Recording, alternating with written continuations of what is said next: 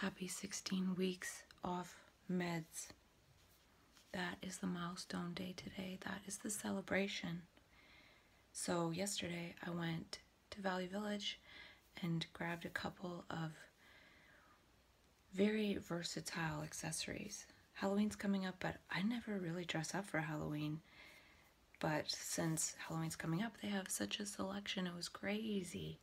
So I grabbed a few things that are really versatile that could come in handy for being crazy happy, for acting like a crazy person, for wondering what a manic would do. A manic would dress up like a rainbow and jump on a trampoline on a beach. Today I'm going to jump on the trampoline by myself to celebrate. And I think I did a pretty good job at selecting what I was looking for.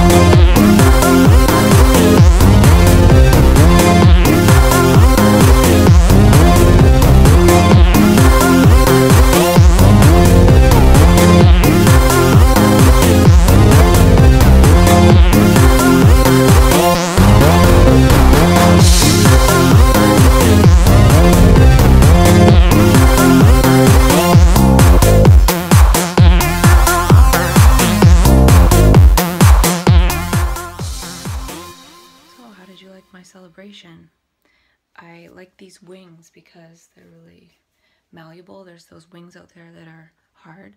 So this is advice when you're putting together your magical backpack and your alter ego trance conscious, moving to embody your mania and that celebration of life together.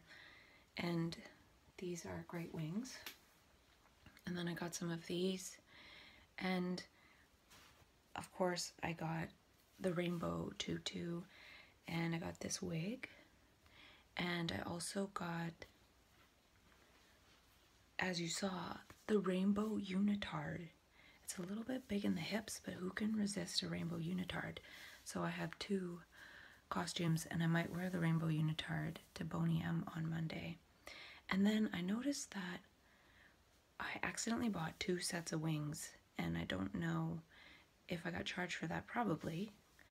And I didn't notice until I took both of them off the packaging. So I think it might be a sign that I'm looking for a wing woman. And perhaps the person I'm going to Boney M with will want to wear the second set of wings, but I'm also wondering if I could be playful and go out and look for someone who wants to be magic with me. And when they want to be magic with me and share that magic, then I'll give them the set of wings. So this would be really fun to make some sandwiches for people that are hungry and then go and give them out looking like a rainbow. To make it fun, because I did spend $100 on this stuff. This was $11. The wings were like $15. These were $5. I got a mask thing too that is kind of fun, and then the tutu. And I ended up buying 2 wings, and I guess I paid for both. I didn't realize I was carrying 2 sets of wings. So I'm happy that it all fits. The unitard is a little big in the hip, but I think it just makes it look funny. And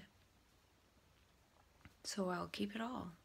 And so I spent $100, and since I did that, I'm going to put $100 into the crazy, magical, altruistic fund. Because if I spend $100 on silly and happy stuff for myself and to spread that, then I also need to spread the basics like food. That's how I feel right now, at least. So I'll find a way to do that. And it's sort of like a 1-for-1 program. If I spend $1 on myself, something fun for myself, then I also want to spend $1 on something for someone else. I say that now, and I'm about to purchase a new iPhone, which is $1,500. But I don't know if that's just for myself. It's not really. Excuses.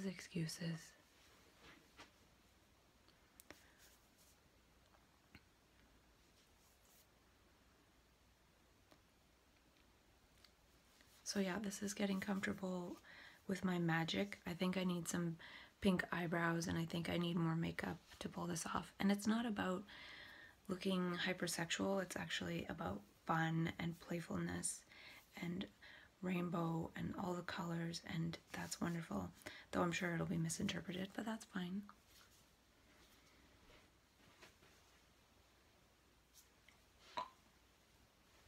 This is also about transformation into my artist self, playfulness, having other ways of acting. This changes my epigesturetic matrix. This changes the way people epigesture towards me just by doing this. And then that's why I feel it's also important to wear clothes that we feel good in, put energy and attention into our appearance, because it changes the way people respond to us. And we can play with that. We can make it playful as opposed to addicted to having the latest trend or whatever. Why aren't we making our form a work of art and a work of play? We think that art is about painting on a canvas. Well, why don't we use the canvas of ourselves? And I guess people do. They get a lot of tattoos and things. And I am thinking of getting a tattoo. I don't really want one. I remember when I was in the psych ward, trapped in there, April 2016, I drew all over my arms with regular pen, but I was writing down words because I couldn't remember who I was or why I was here. So I was writing down like love and beauty and I don't even know what. Too bad I didn't take a picture. And then I washed it off, but I was really, it felt like that movie, I think it's called Memento, where he like puts stuff all over his body because he can't remember anything every day. And I feel like that too sometimes. Like I'll have my calendar, my iCal full of what I need to do. When it gets too full, I take out things that aren't that important to do and put it on a back burner type list. But then I forget about all those back burner items and I forget about the ones that are even in my calendar. So getting that private embed plugin, I'd forgotten about that. I was going to put all the videos on through private embed so that way it can be scheduled. So if something happens and I'm not around, it will eventually get out there. It's like a little insurance policy, but I kind of forget. Oh yeah, I'm supposed to be working on that. I've said supposed to a couple times lately. I don't know why, but I mean, that's something I'm working on. And needing to write those two things, needing to write that business application. I'm reading a book for that business course called The E-Myth Revisited.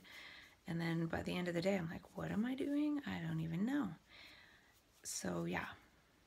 So this morning I did 10 minutes of coherence breathing and that was pretty good. And last night I woke up at 1:30 because I had to pee, and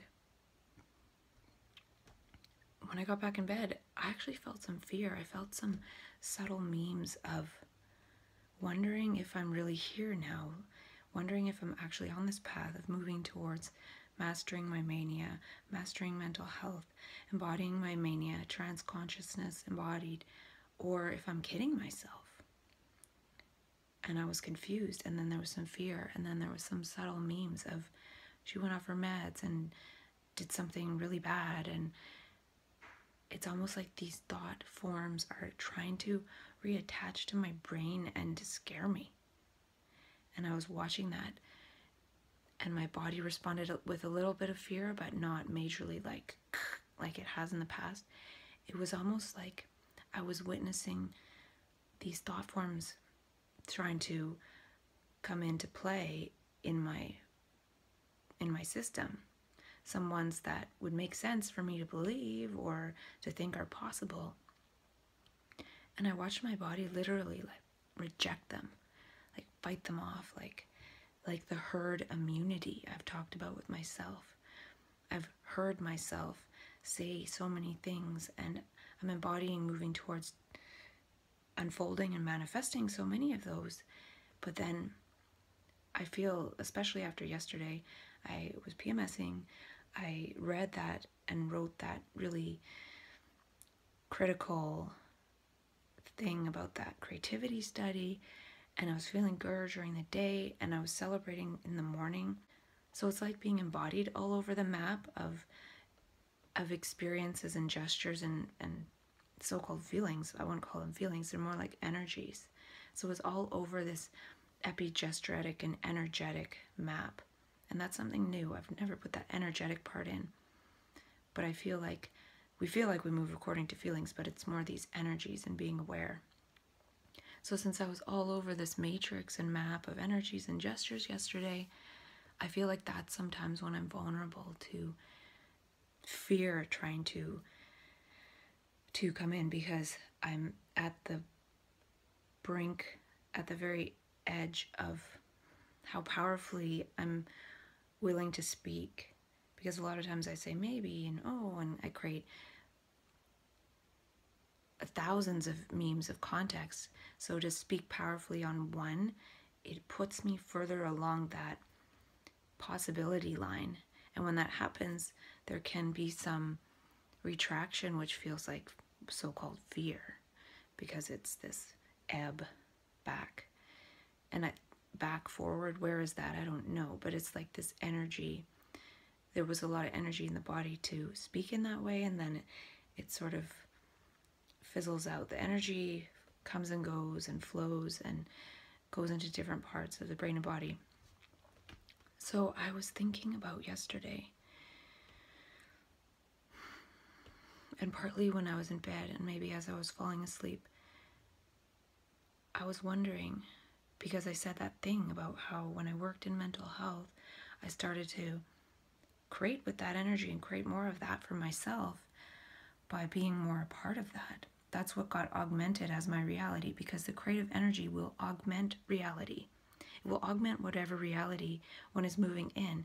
And so when one is moving in a creative, manic, crazy trajectory, it augments that to the point that we've practically created our own reality to the exclusion of others. And there are other people who are in that augmented actuality, but it kind of screws up the collective. So we have to retreat back for the sake of everyone.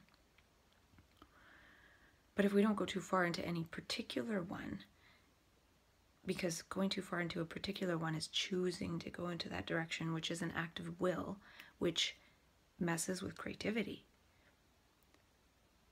So it messes with the natural Gaiac creativity. It turns it into egoic creativity when we get mixed up with the ego.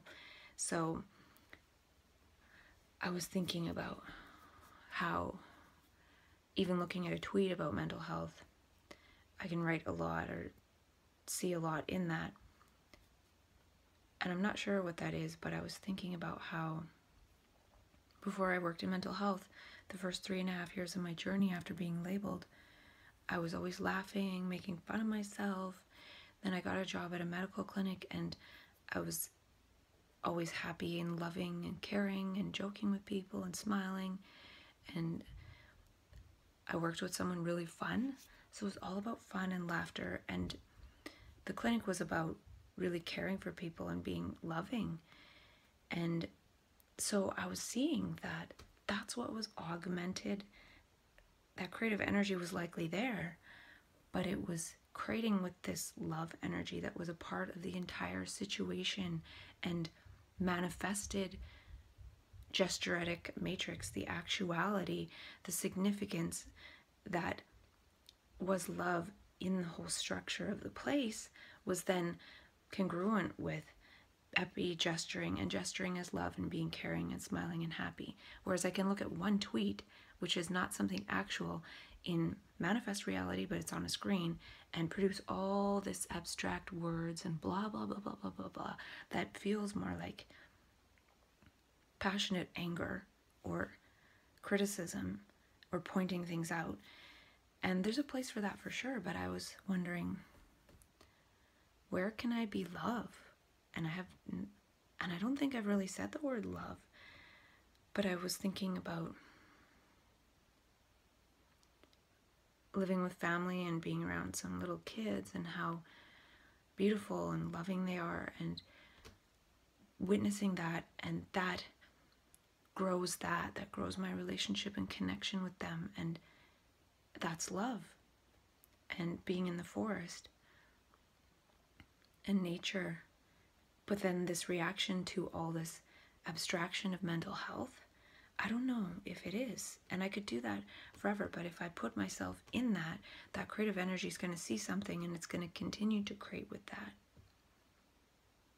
And I'm going back to something I said to myself is, what do we put in front of us? And I'm putting mental health in front of me again. And I feel like I can't help it in a way. I feel like I want to help my neuro tribe. And I do want to set that November 6th day of not putting that in front of me as much, because I calculated, and up from now, so about 6 weeks, there are 15 days that I'll be participating in mental health stuff, and that's quite a lot. That's a big percentage. So I want to let that go, and plus that could contribute to this all-overness of energy, because I could be in the love space, but then I go into mental health and I'm feeling like, ugh. And even today, this morning, it sort of arose in my mind that there's this really good peer program where I am, and peers work full-time, and they work with people who aren't connected to the system to help them connect up to the system. So these people are likely homeless, or they don't have any psychiatrist or clinician or anything like that. And there's quite a few full-time peers to help these people who have no access to services access services. And it arose in my mind, it just dawned on me that this is one of the only places where there's full-time peers and there's so much access to peers. And it's because people aren't connected to the system yet. So it's a way to use peers to coax people into getting connected up with services. And once they are, and if they're homeless or addicted to something or whatever, they're likely going to end up on some kind of pharmaceutical. And I'm not saying it's all about that. I'm just saying the system is willing to pay more peers and have a full peer program of peers working full time when it is that they can rake people who are not connected to the system into the system. And one could say, well, they really want people to get help and everything. But I don't know. I just felt it was this coercion because they don't have all those peers like that. When people are already connected up, they don't say, well, we want you to get so much better, so we're going to help you by giving you a peer support worker. People get peer support workers in order to get coaxed into the system. And I really doubt that they're trying to set it up that way. And I don't know if I wanted to talk about that on my celebration day, but it came into my mind and I was thinking, God.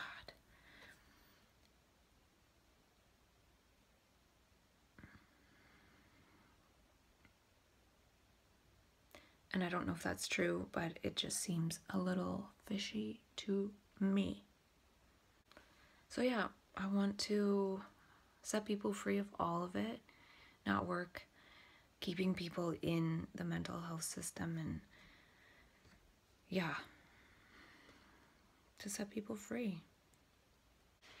And since I had that little fear thingamajig happen, I'm going to go to the park today, make some juice, be embodied. I have a lot on my to-do list today, and if I can do those things, then I can